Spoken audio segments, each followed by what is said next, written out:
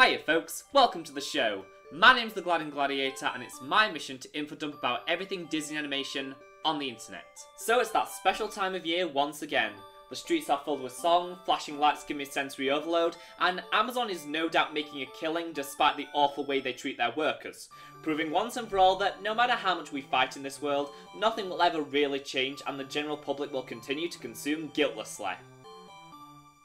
And speaking of evil entities that make a fortune and are slowly taking over the world, I guess I should finally talk about Frozen. Disney's Frozen is a 2013 animated motion picture loosely based on Hans Christian Andersen's The Snow Queen that was the 53rd feature-length production by Walt Disney Animation Studios. It's the story of two sisters, Queen Elsa and Princess Anna of Arendelle, who have spent most of their lives separated from each other due to Elsa being born with the power to create ice and snow and having accidentally injured Anna when they were younger. On the day of Elsa's coronation, her powers are revealed, causing her to go into self-imposed exile, unknowingly creating an eternal winter in the process. Anna then ventures into the mountains to bring her sister home and save her kingdom, teaming up with Ice Cutter and exuder of much himbo energy Kristoff, his emotional support reindeer Sven, and a magical snowman named Olaf who is the childhood creation of the sisters. Along the way they come across many colourful personalities, such as Disney's original first gay character, a group of rock trolls who don't understand the concept of personal boundaries, and a villain who exists purely to subvert the nice guy trope and doesn't really have a discernible personality of his own. When Frozen was initially announced in December 2011, many were expecting it to just be another Disney movie. But there is not a soul in the multiverse who could have predicted what was about to happen next. From the moment Frozen was released, it blew up, overnight becoming a worldwide phenomenon the likes of which Disney hadn't seen since The Lion King. Critics and audiences adored the film for its stellar music, innovative visuals, lovable characters, self-aware humour, great dialogue, subversive story, and message about the love between sisters. In just over a few weeks, Frozen had grossed over $1 billion and became a merchandising juggernaut. Even today, Elsa and Anna have never needed to be indoctrinated into the Disney Princess brand because Frozen became so big, it was a franchise unto itself. The world was alight with Frozen fever, and whether we liked it or not, no one was able to let it go. But this was 2013. Well into the peak of the modern internet, so people can't just like things, especially not at a level I don't think is acceptable. So the only logical conclusion was that Frozen is an overhyped dumpster fire and anyone who enjoys it is an idiot who represents everything wrong with society. Yeah, it took no time for a huge backlash to start forming around this movie just because people enjoyed it. In a few days, Frozen went from being this glorious new beginning to a new age of Disney to the worst thing to ever happen. People's main arguments were the songs were overplayed and they couldn't go anywhere without seeing the merchandise, so let's quickly address that. While, yes, the songs from Frozen were played a lot and the brand was everywhere and completely inescapable, how is that any different to The Little Mermaid, or Beauty and the Beast, or Aladdin, or The Lion King? Because yes, those movies were also once plastered across the face of the earth. The only reason Frozen seems bigger is because, again, this is the age of the modern internet where everything online is ludicrously amplified. But let me stress, if you dislike Frozen, more power to you. Just have an actual valid reason for disliking the movie itself instead of blanket arguments that don't hold much water. Point is, people didn't just dislike Frozen, they hated it, and anything connected to it. And too bad for them because this franchise was only getting started, with an abundance of TV specials, shorts, theme park attractions, stage shows, and enough toys to block out the sun. Fast forward 2 years to February 2015 and Disney announces they're working on a new Frozen Christmas special to air on ABC, which would later be titled Olaf's Frozen Adventure. Now, it would be expected that a lot of people would just write off this special and ignore it. But this seemingly harmless holiday story would go on to become the most abhorred piece of Frozen content in the entire franchise, and mostly for reasons out of its control. In June 2017, it was announced the executives had decided that this special was too cinematic for television. And I'm sure that was the sole reason, and it had nothing to do with wanting to put new Frozen content behind a paywall instead of just airing it on TV. So now, Olaf's Frozen adventure would receive a limited theatrical release premiering in front of Pixar's latest animated feature, Coco, which at that time was only a few months away from release. Now, that doesn't seem like a big deal. I mean, it wouldn't be the first time Disney put a 20-minute short in front of a movie's theatrical run. They first ventured into this practice with Mickey's Christmas Carol, which was shown in front of reissues of both Jungle Book and The Rescuers in 1983. And they did it again with The Prince and the Pauper in 1990, which was shown in front of The Rescuers Down Under. And both those featurettes are iconic beloved classics today. So this should all still be fine. Oh, wait. Internet. People were furious that not only was a 20-minute short playing in front of Coco, but that it was Frozen. There were cries from those that thought they had walked into the wrong movie, even though all they had to do was check their tickets. Also, did they really think Disney would just shadow drop a new Frozen sequel with barely any marketing? And those circumstances very much coloured people's views of this special. While after 4 years the fiery hatred has certainly died down, there is still a lot of resentment held towards it. So when all is said and done, was the unbridled hatred truly warranted, or have people been overlooking what is really a fun and sweet story that perfectly encapsulates the warmth and sentimentality this time of year brings? Only one way to find out. We open in Arendelle, as the kingdom is decorating for the season and enjoying the snow, which isn't a life-threatening curse from their queen. We get formally reintroduced to everyone's least favourite snowman, who still easily ranks near the top in terms of Disney sidekicks, as he keeps jump-scaring the castle staff. Cut to the hall as Anna enters and becomes Olaf's latest victim. As Elsa comes in wearing a fabulous new ensemble, we learn the sisters have planned a surprise party for the people of Arendelle that will commence once the Yule bell rings. The excitement is too much for them as they burst out in our opening song, Ring in the Season, the first of 6 original songs written for the special. Now, as of this time, this is the only chapter in the Frozen franchise in which the music wasn't helmed by Bobby Lopez and Kristen Anderson Lopez. Likely because when this was in production, the duo would have been working on both Coco and Frozen 2. Our various assortment of laments and ballads were this time spearheaded by Elisa Samsel and Kate Anderson, with this being their first time writing music for such a high-level production.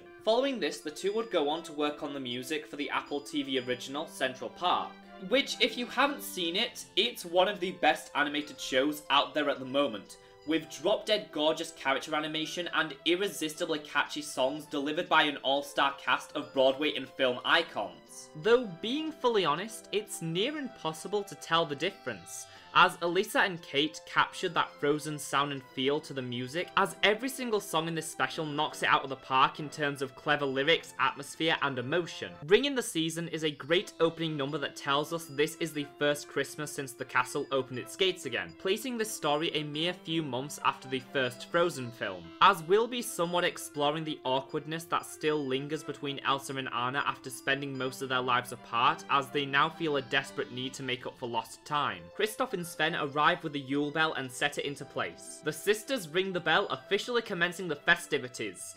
There's just one issue. Surprise! Uh-oh. You're welcome to join us in the castle if you'd like. We wouldn't want to intrude on your family traditions. Oh, so the surprise is everyone left. Kristoff intrudes on the moment to introduce them to a troll tradition called the Ballad of Flemingrad. And this is what I really love about the supplementary Frozen stuff. Just scenes of this family interacting and living their lives, which is something we don't get too much of from the movies because there's always calls to action and trauma to deal with. Now you lick his forehead and make a wish.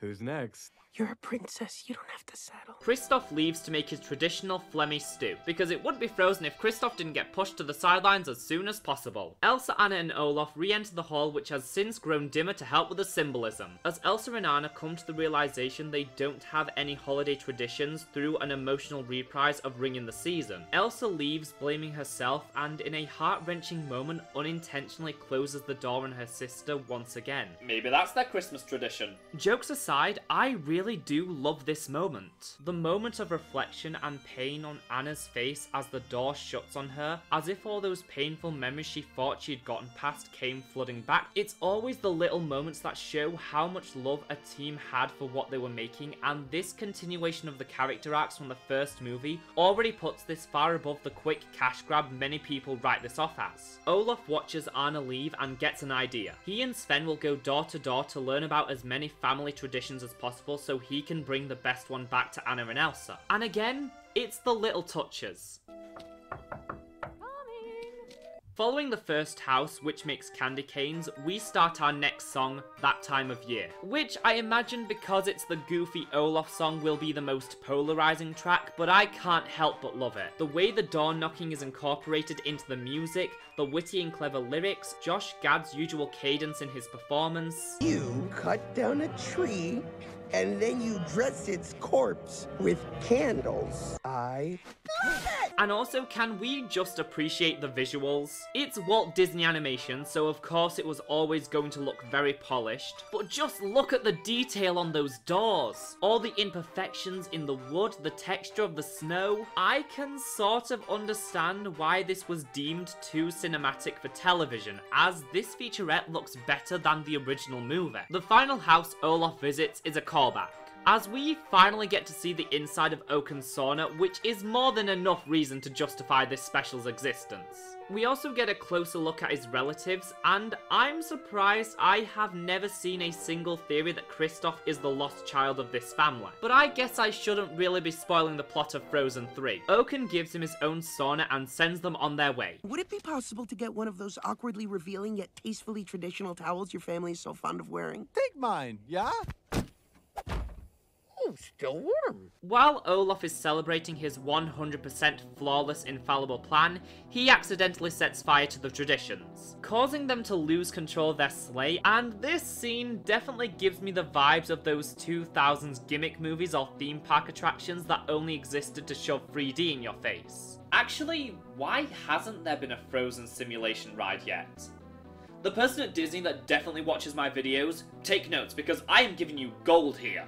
Olaf and Sven get separated on opposite sides of the cliff as the sleigh falls into the chasm, and we're about halfway through the special, so now's probably a good time to check in on our two favourite marketing strategies. I mean sisters. Elsa heads to Anna's room to apologise for earlier, only to find it's empty. She finds her sibling in the attic looking for their traditions, as we once again have to be reminded of how awful Elsa's childhood was, as her chest is filled with nothing but gloves. Well, almost. Wait, who's this little guy? Oh, Sir Jorgen Bjorgen. He was a really good listener. I'm fine. Just keep going. The two then stumble across an old box which contains something that shocks Anna. Back to the forest as Olaf is trying to salvage what he can from the traditions. Good thing fruitcake is the strongest substance known to man. At least the cockroaches will have lots of food when the apocalypse finally stops taking its sweet time and gets here already. Side note, is fruitcake an actual thing? Because every single Christmas special in existence has made mention of it, but I have never seen one in real life. I know that makes me a fake Christmas fan, but really? Is that just an American thing? And if it is, follow-up question, if you know everyone hates it, why do you keep making it? So Olaf ventures into the woods. Hopefully he doesn't run into James Corden. And everyone who is familiar with the first Frozen movie, which is about 110% of all life on Earth, likely has some idea where this is going. So Sven runs back to the castle. Oh, hey Kristoff. Nice of you to show up again before the final act.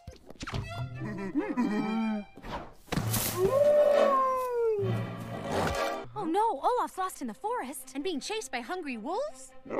Yeah, obviously. So Olaf is running through the woods and thanks to his nifty ability to split apart into several small choking hazards, is able to escape. A tradition is saved! And for the first time, Olaf can't find a bright side and sinks into a melancholic mood while delivering a devastating reprise of That Time of Year. Maybe I should just stay lost. Elsa and Anna alert the kingdom and soon everyone is out searching for Olaf. even as night falls. Elsa and Anna stumble across the sad snowman and reveal to him that they have discovered what their tradition is. As we learn what is in the box are various cards and straw man animated of Olaf as gifts for Elsa, which was the only thing that kept them connected during those years apart. And yes, they do play Do You Want to Build a Snowman during this because they will not rest until I am an emotional wreck lying on the floor. And considering this moment is the crux of the entire special, they absolutely stuck the landing. This is the most wholesome and adorable thing ever that so brilliantly ties into the first movie way more than any of the other callbacks, and truly makes this a main part of the Frozen story rather than just an optional side quest. But we still have one more song to get through before we wrap things up, called When We're Together, which is so saccharine and overly sentimental and full of generic fluff, but it fills my heart with joy. And hey, if you can't be saccharine at Christmas, when can you be? It's the most standard holiday song of the bunch in that it gives me heavy Faith Hill singing Where Are You Christmas vibes. And just to throw on one more little tangent, if you haven't seen the music video of Faith Hill singing Where Are You Christmas from the 2001 movie Dr. Seuss How the Grinch Stole Christmas starring Jim Carrey, do yourself a favour. It's one of the most insane, questionable, and over-the-top music videos I have ever seen, yet for some reason it always gets me in the festive mood. Where are you, Christmas? Rise and shine. Back to the song, it's so warm and loving that you can't help but be taken in by it. During the number, everyone gathers on the lake as Elsa whips up some festive sculptures and furniture, and they let Olaf put the star on top of the tree because that was the last box we had to tick off for Christmas special bingo. The hawk drops the fruitcake, and thanks to Olaf, Arendelle has a new tradition as Elsa and Anna finally got their big kingdom-wide Christmas party. And yeah, it's a little weird and unconventional, but it's also incredibly sincere and endearing, which is the best way to describe this special overall. Olaf's Frozen adventure has gotten an incredibly unfair rap over the years purely because of greedy executive decisions that have tarnished what is ultimately something harmless and very entertaining. Olaf's Frozen adventure isn't going to blow you away with some complex, multi-layered narrative that examines the character's psyche. It probably isn't going to become an all-time classic you're legally obligated to watch every year, but it's comfortable. It's a cozy little story about the importance of family traditions that ties in so expertly to the first movie and franchise as a whole. Sometimes you don't need something challenging that makes you ponder the questions of the universe. Sometimes you just want an endearing story with characters we know, pretty visuals, and some catchy tunes that perfectly capture the special feeling this time of year elicits. And if you need something like that, I highly recommend Olaf's Frozen Adventure. Somehow I find myself putting it on every December, and every time I do, I just end up falling in love with it all over again. Let's be real. These past 2 years have been very tough on pretty much everyone, and even now the uncertain times aren't over, and perhaps they never will be. But even with everything, the holidays still remain a constant, a month of respite at the end of the year that rejuvenates and jubilates us before we start all over again. We make it through a year of atrocities, division and fear, only to be given a quick refresher on everything that's good about the world. A reminder of everything we have and what we have to hold on to, because it's all only temporary. It does only come once a year after all.